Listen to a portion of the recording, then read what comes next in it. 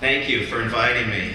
What I contended in the article that got me invited here was that one of the biggest taboos in the United States, one of the behaviors treated most as a heresy, as a violation of national religion, is disrespect for the US flag, the national anthem, and the patriotic, militarist exceptionalism that accompany these icons. We've just seen a school shooting in Florida by a young man trained to shoot by the US Army in the very school where he killed his classmates, and you will find virtual silence about that fact, and the silence is self-imposed. Veterans are over twice as likely statistically to be mass shooters, and you will not read that in any newspaper. And needless to say, that is not somehow grounds for engaging in bigotry toward veterans or for foregoing obvious solutions like banning guns.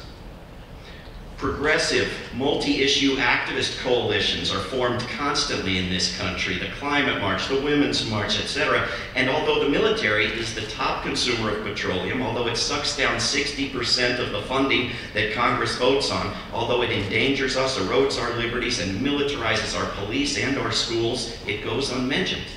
Foreign policy is unquestionable. Socialism includes no internationalism today.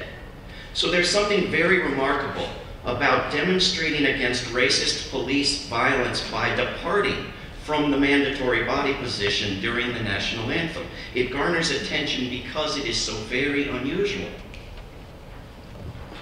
And this is uniquely American.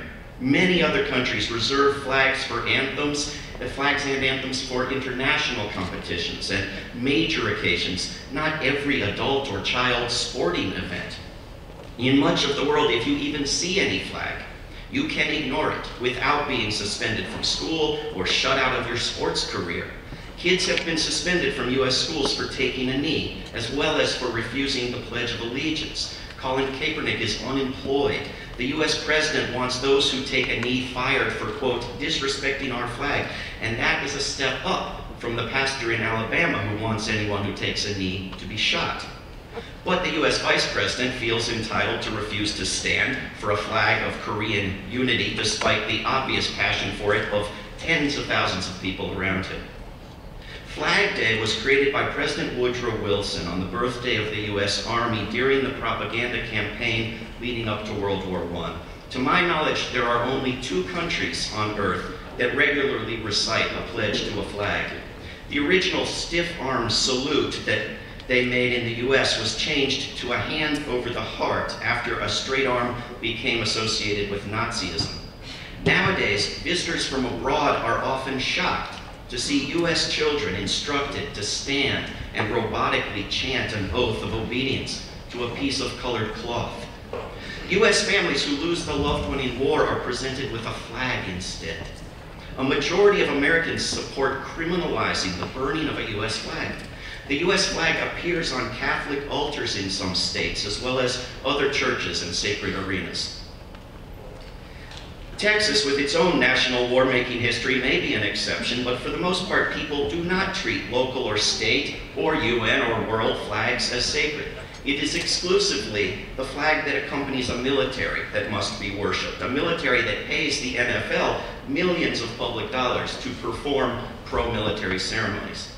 At least some of the players taking a knee will certainly tell you that they love the flag and the troops and the wars. I have absolutely no interest in pretending to speak for them. They speak very well for themselves. But I am appreciative, whether they like it or not, of their willingness to protest racism by challenging flag worship. I think this is a benefit to both freedom of speech and freedom of religion. After all, freedom of religion rests fundamentally on the ability to refrain from engaging in sacred rituals. Have you listened carefully or read the full lyrics to the US national anthem? The 3rd verse celebrates killing people who had just escaped from slavery. An earlier version had celebrated killing Muslims. The lyricist himself, Francis Scott Key, owned people as slaves and supported lawless police killings of African Americans.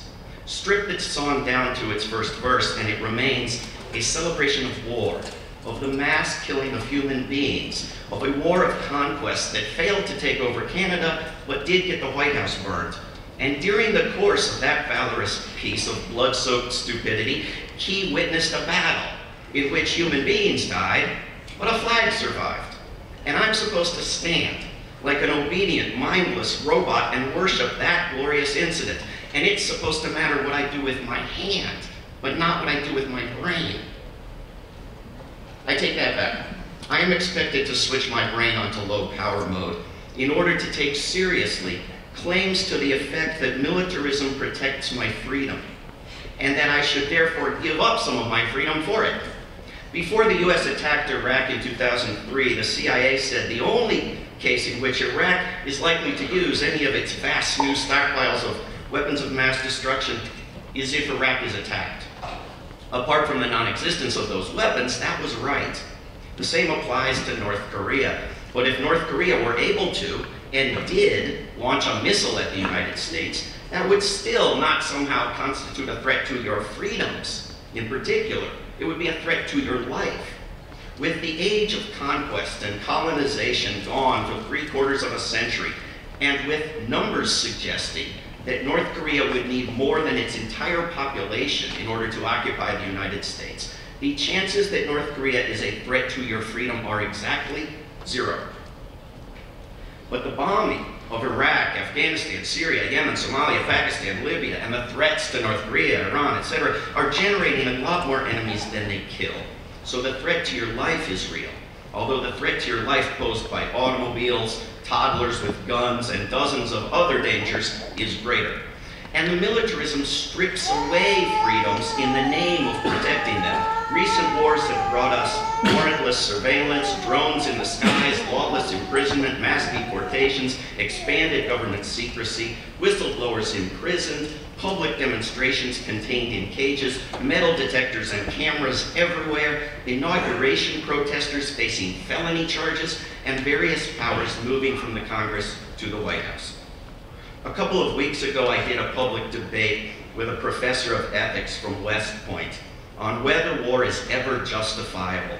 The video is at davidswanson.org. I argued that not only can no war possibly meet the criteria of just war theory, but if one war could, it would have to do so much good as to outweigh all the damage done by keeping the institution of war around, including the risk of nuclear apocalypse, including the death and suffering far greater than in all of the wars that's created by the diversion of resources away from human and environmental needs. 3% of US military spending, for example, could end starvation globally. While I do not get enough minutes here to make the case for war abolition, I bring it up to make the following point. If you view war as an outdated institution, then you want to help everyone engaged in it to transition out of it. Did you know the US is the only nation on earth that has not ratified the Convention on the Rights of the Child, which forbids military recruitment of children, and that the US military describes that JROTC, as in that school in Florida, as a recruitment program? The propaganda technique of claiming that if you oppose a war, you favor the other side in the war, and that if you oppose flag worship, you hate the troops who make up the US military, falls apart when you oppose all war making, and when you support only those enemies in the eyes of the Pentagon that threaten rather than boost its recruitment, namely free college, free healthcare, good schools, general social benefits available to countries that don't dump their treasuries into militarism. Mine are not the positions of a traitor, an insult I'm not really fond of, nor are they the positions of a so-called true patriot, a compliment I'm also not fond of. Patriotism is a problem.